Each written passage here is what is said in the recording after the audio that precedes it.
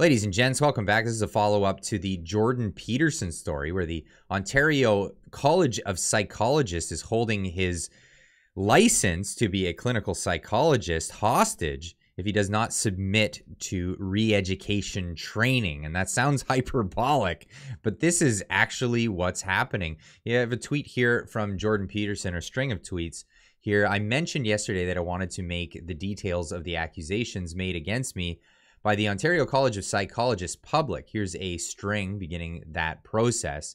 He has one deleted tweet here, probably just a correction for what he says here.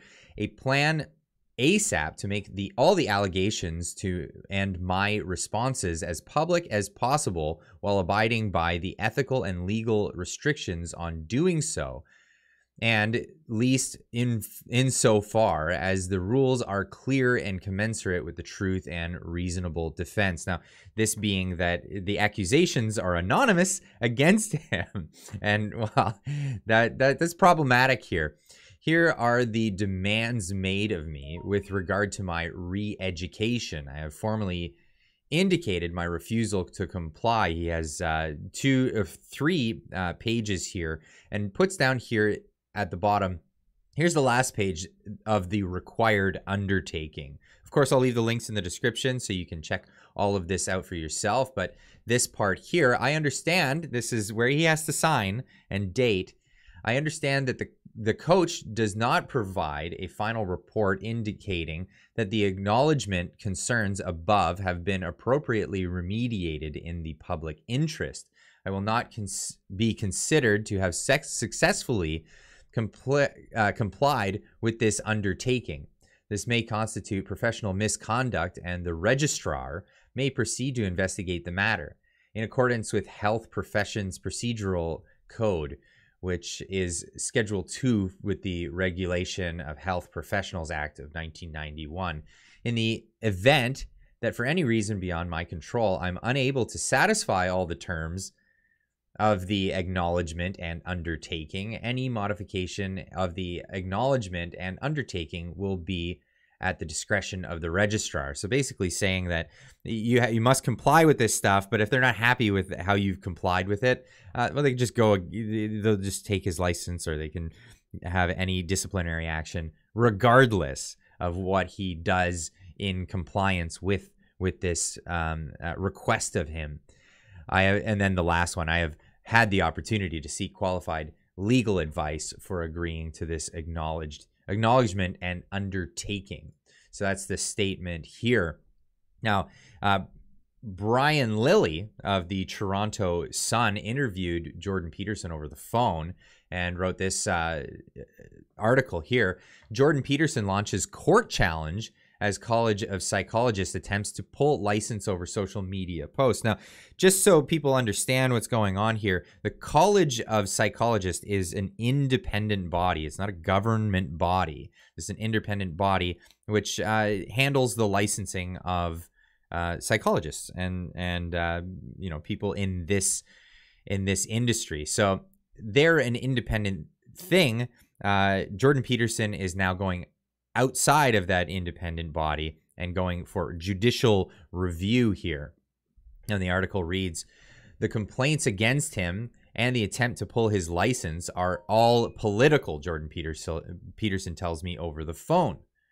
So this being clearly them going above the purview of what it is that they're meant to be doing. So yeah, he's decided to finally push back against the College of Psychologists of Ontario after a demand that he submit to social media re-education or lose his license. They don't want to call it re-education because there's obviously connotation there. Peterson has filed an application for judicial review with the Ontario Divisional Court, and he's now speaking openly about the barrage of politically motivated complaints. On Tuesday, Peterson took to Twitter, the social media platform that could be called the scene of his many crimes, to say enough is enough. I practiced for over 20 years without being investigated.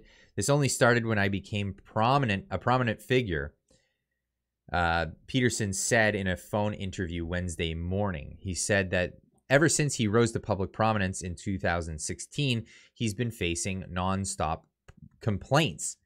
He's had to hire lawyers to handle the complaints with the college. Now, the complaints, he later says, were not from anybody that he's ever actually dealt with as a clinical psychologist. Now, the college is supposed to be dealing with him in his professional capacity, not him in his public capacity as just a citizen of Canada. This is going, again, above and beyond what their purview is, outside of the parameters of what it is they're supposed to be overseeing. Here in an article from Global News, Jordan Peterson says Ontario psychologist license may be suspended over public statements. Controversial author and public figure Jordan Peterson, of course, they this is Global News, so they're not friends of him. I'm trying to show all the different sides of this. Has been told to undergo mandatory coaching program by the College of Psychologists of Ontario due to the public statements he has made. So this is where you get a different feel for the news. People calling it re-education training, myself including. But they'll call it what the college calls it, and that's a coaching program. Peterson, however, said all the complaints at the issue are political and don't have anything to do with his past or present clients as a psychologist, which is, again, their purview. I'm to take a course of such training with reports documenting my progress, or face an in-person tribunal and suspension of my right to operate as a licensed clinical psychologist, Peterson wrote on Twitter. Peterson, who has frequently made headlines for controversial views and is celebrated by the right wing, said he won't comply. Again, there's your political opinion coming out in the in the lines of the article of this journalist. Now, if you go down down to get some of the meat of the article, less of their opinion, the college is not authorized to discuss this matter as per the confidentiality provisions of Section 36 of Ontario's Regulated Health Professionals Act 1991. So this is the anonymity of being able to file complaints regardless of if you even ever interacted with the individual, and then the college having the ability to, well, with their own political whim, do as they see fit. The CPO provided a link to publicly available information regarding Peterson. And I have that link, and I'll be sharing that momentarily. Under the discipline and other proceedings tab of his profile, it contains that Peterson is being required to take part in a specified continuing education or remedial program, quotes, which everyone is calling re-education, regarding his professionalism in public statements. So again, outside of the purview of what the college is actually supposed to be overseeing. It also says that Peterson has filed a notice of application for judicial review with the Ontario Divisional Court. Peterson said he is mounting a constitutional challenge. In a follow-up email, Global asked the college what conduct standards it has for licensing individuals in regards to licensed individuals in regards to their public behavior, not directly related to their practice, but did not receive a response, of course. So that's how this works. That's how this works. The CPO, professional standards regarding public statements, largely referred to advertising of services, though there is a section regarding providing information, advice, or comment to the public via any medium. Now, here is the Jordan Peterson's profile. And under discipline and other proceedings, you can see the decision released on November 22nd, 2022. The Inquiries, Complaints, and Reports Committee decided to require Jordan Peterson to successfully complete the prescribed re-education, specified continuing education, or remedial program.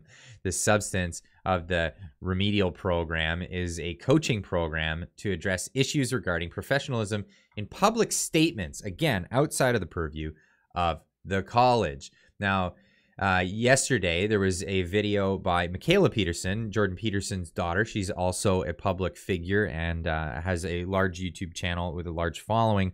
I'm not going to show the video. You can, I'll leave a link in the description. You can check out the video, and I recommend that you do so.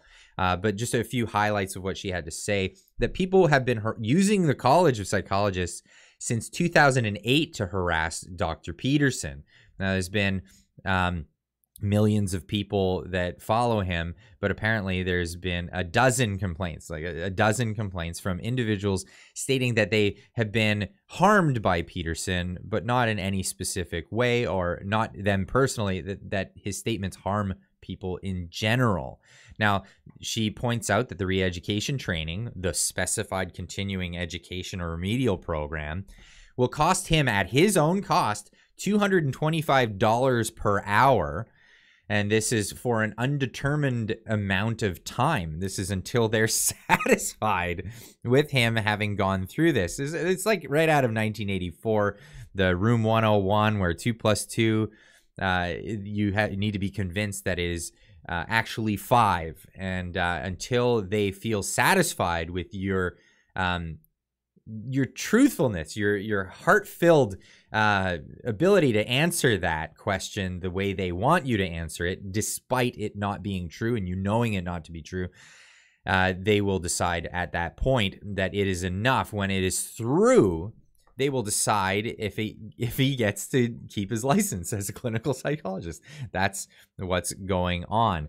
But yeah, definitely check out the link in the description. I found it particularly suspicious with the timing. So the timing of this, again, is November 22nd, 2022, right around the time where he was criticizing the anonymous accounts on social media. And he's been getting actually a lot of backlash about this, but it seems like maybe a case of kicking someone when they're down by bringing this to the forefront. And going after him at that time when it seems like even some of his supporters are against him at the moment. But I could be totally wrong about that. But I would like to discuss that further, perhaps in Friday's live stream, or perhaps even next week's podcast. Yes, I think next week's podcast, bring another voice in so we can discuss this. People are asking, what can they do to combat this whole effort? Well, there is a complaint form. You can go to the College of Psychologists of Ontario. I'll leave a link in the description down below. Now, you have to provide the name of the person that you're complaining about, and here is a list. This is also being shared by Mikhaila Peterson in her video. But this is a list of the board members of the College of Psychologists of Ontario. Now, this is not doxing anybody. This is publicly known information. It's right on the website. If you want to file a complaint, these are the people you filed the complaint to or about. So this is absolutely fair game here. If you would like to stand up for what a lot of people are saying is a public figure being bullied behind the scenes by trying to remove his license from him. Now, this is a problematic thing for everyone down the line. Canadians working in the trades. I mean, I have a license to be an automotive technician. What I say publicly and what I report on publicly, could that be used against me in the industry training authority and have my license pulled? Well, we don't want to see this kind of thing happen. This kind of stuff rolls downhill. So it's now is the time to put our foot down and say, no, this is not what we're going to stand for. So anyway, leave a comment in the comment section down below. Let me know what you think of this whole story. I'm trying to make this video not go too much longer. Anyway, we'll see you tonight in the premiere for the chat with Maxime Bernier. That's at 6 p.m. Pacific. That would be 9 p.m. Eastern. And then we'll see you in the Friday night live stream, as always, 9:30 Eastern. We'll see you then. Keep on tracking.